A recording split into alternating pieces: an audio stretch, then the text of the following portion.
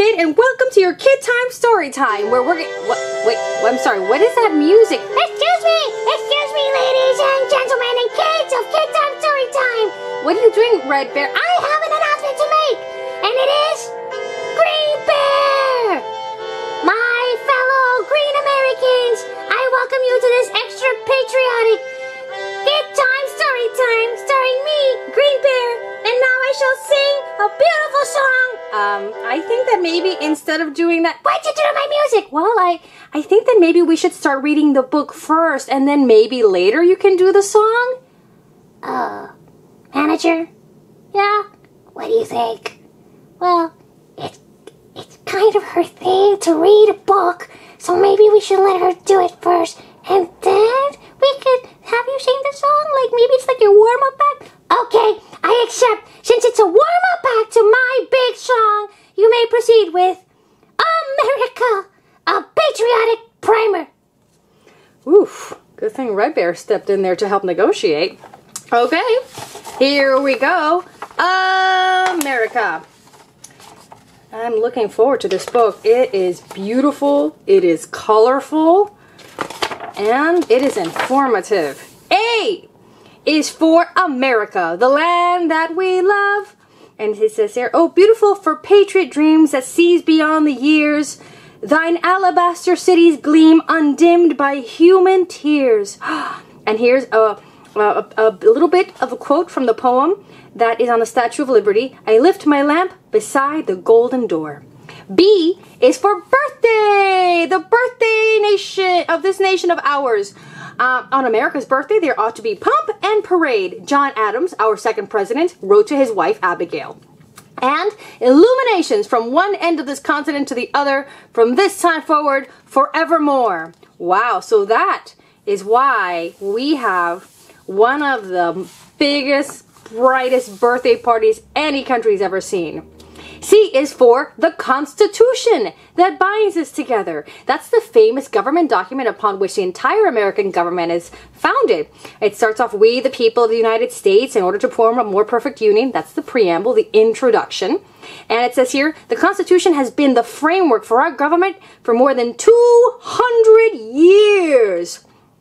James Madison, one of our presidents, said, the happy union of these states is a wonder. Their constitution is a miracle. Their example, the hope of liberty throughout the world.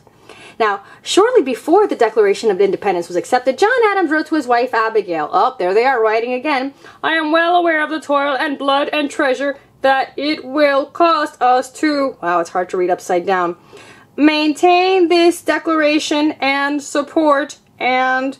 Wow, I can read upside down. Defend these states. Yet through all the gloom, I can see the rays of ravishing light and glory. That is lovely. D is for the declaration that proclaimed we are free. That's the Declaration of Independence, signed in July 4th, 1776 in Philadelphia, Pennsylvania. And that declared us to be free and independent. From what country were we trying to be free? I know this one. Red Bear, you're upside down. Oh, sorry, I was goofing around. We were trying to get free from England. Very good. Thank you, Red Bear. You can go back to standing on your head again. E is for equality. The Declaration of Independence established the principle that all are created equal and have God-given rights to live, to be free, and to pursue happiness. Yay! I love happiness. I'm very pro-happy. That's very good. Over the years, more and more of us have been able to enjoy these rights equally. F is for freedom and the flag that we fly and the pledge that we make to the flag every day. So all kinds of great factoids all around here, and it even shows us how to fold a flag.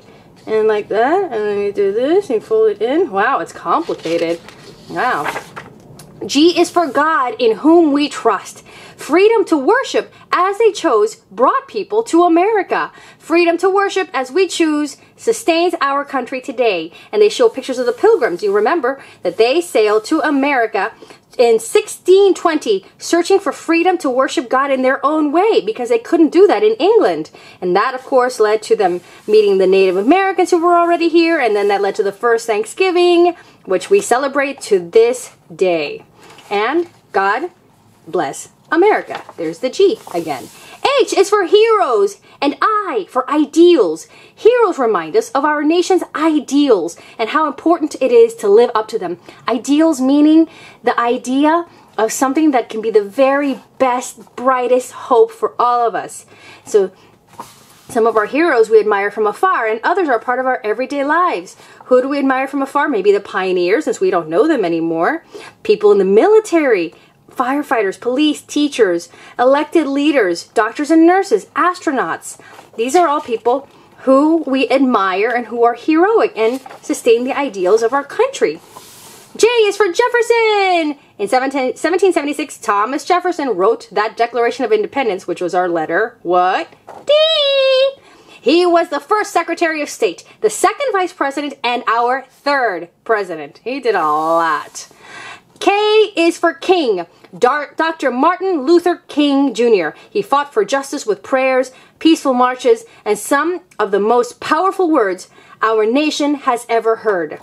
I have a dream that my 4 children will one day live in a nation where they will not be judged by the color of their skin, but by the content of their character. Do you know what that means? Yeah, I do. Okay, Red Bear. Hit me. I mean, content of the character means that they are not judged by how they look on the outside, but by who they are on the inside. Am I right? You are right. What do I win? Deep life knowledge that will sustain you throughout your entire life. Oh, I wanted chocolate. Okay, moving on.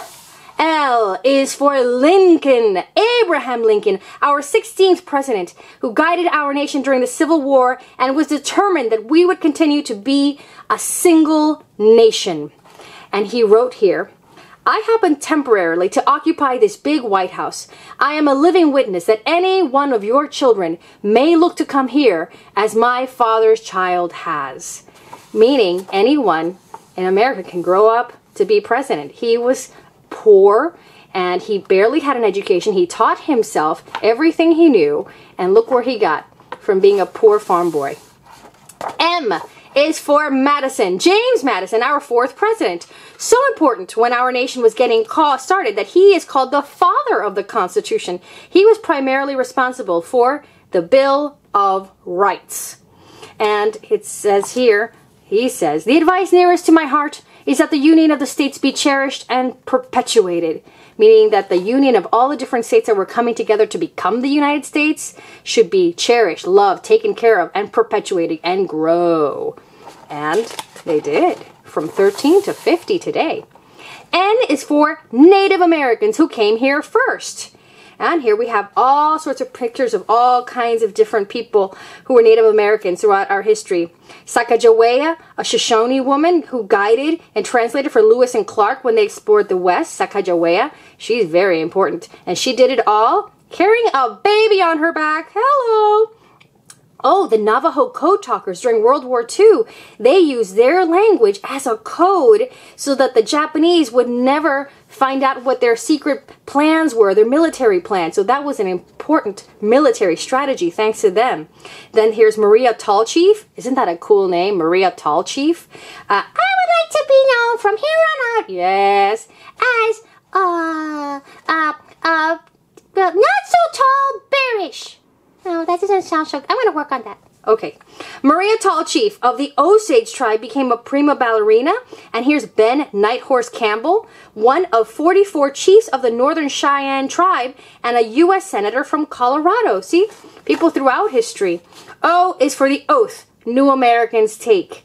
I hereby declare on oath that I will support and defend the Constitution and laws of the United States of America. And there's more to it than that, but that right there is one of the most important things you say when you become an American citizen.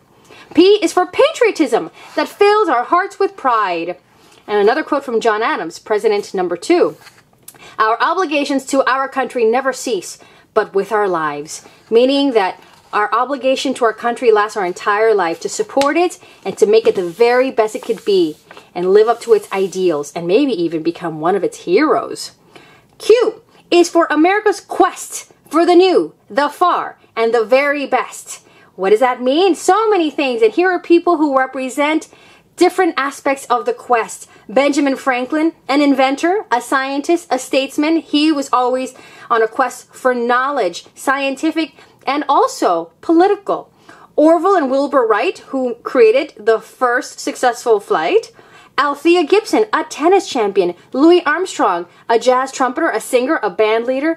Emily Dickinson, a groundbreaking poet. Baseball legend Babe Ruth. Modern dance innovator Martha Graham. World-known architect I.M. Pei. Thomas Edison, inventor of the light bulb. And the motion picture projector. That's the movies. See? It's always on a quest to do something grand that hasn't been done before. Whether it's flying a plane, or landing on the moon, or creating something that will last forever, or creating something that's beautiful and artistic that make people happy and fill their hearts. R is for the rights we are guaranteed. Our basic rights are set forth in the Constitution and its amendments. And the first 10 amendments that you heard about earlier are called the Bill of Rights. What are these rights? These are things that our country's founders specifically put in the Constitution for us, for you, kid. Freedom of speech, freedom of the press, freedom of religion, freedom of assembly. That means to gather together, to go a protest, to gather with your friends and family for whatever reason. A freedom, a right to keep and bear arms. Arms meaning not your arms, your guns. Right to trial by jury, right to vote. These are all important rights. S is for suffrage. This is another big right. That's the right to vote. In 1848, in Seneca Falls, New York, women began the long struggle for suffrage because, you know, women weren't initially allowed to vote in this country. They thought only men could vote. So in 1920, their voting rights were recognized all across the nation. The ladies who fought to get suffrage, the right to vote, were called suffragettes. And they had names like Lucretia Mott, Lucy Stone, Susan B. Anthony, you've probably heard of her, Sojourner Truth, Esther Hobart Morris, Amelia Bloomer. There's a lot of interesting ladies who fought that battle. T is for tolerance. Free to think and believe and pursue happiness in our own way. We recognize the rights of others to do the same. Like I like the pursuit of baseball, for example. But my brother, he prefers the pursuit of math problems. So we're different, but it makes us happy in our own way. And I let him do his thing, and he lets me do my thing. And then sometimes he comes and cheers for me. And then sometimes I go and I'm like, oh, what are you doing? You're doing math. Oh, how boring. And then I leave, but I leave him alone. You know, it's like that. Like that. I'm so smart. U is for United States. Our country is big, y'all. Our people come from every part of the world, but different as we are, we're all part of a single nation, the United States of America, and we are made stronger by our differences because we are enriched by them and we learn from each other, and we celebrate all kinds of things. You know, we celebrate Hanukkah, that's Jewish, and then Mardi Gras is actually Catholic, and they do that the Tuesday before Lent. And then over here we have St. Patrick's Day for the Irish, Ramadan is Islamic. We have Christmas, that's Christian. We have Holocaust Remembrance. I mean, we have so many holidays that we celebrate. Here's Labor Day. Here's Martin Luther King Day. Wait, I just lost it. There it is. So we have a lot of things that we've brought from other places, and some have been created here, like Thanksgiving. V is for the valor shown by those who've kept us free. And that's the soldiers from so many different wars, World War I, World War II, but there's so many wars that you may not have even heard about. But these are all independent wars and battles that have always helped keep our country free and strong. W is for Washington, George Washington, our first president, and he's called the father of our country. He was brave in battle and very dignified, and he was celebrated as the man who unites all hearts. There's a good picture of him right there. And it says here, he was unanimously elected president and took the oath of office in 1789. Where? In New York City, because Washington, D.C. did not exist yet. X marks the spot. What spot? Well, Plymouth, Massachusetts is the spot where the Pilgrims landed. Philadelphia, Pennsylvania, that's where they had the Declaration of Independence and Constitution written up and signed. New York, where you just heard that George Washington was inaugurated as the first president. You know, we have important locations all over our country that are historic locations. That's why I love traveling the country and learning more about how this country was born and grew. Y is for you. Me? You. And all you will be in this greatest of countries, the land of the free. And a quote from Benjamin Franklin, the noblest question in the world is, what good may I do in it?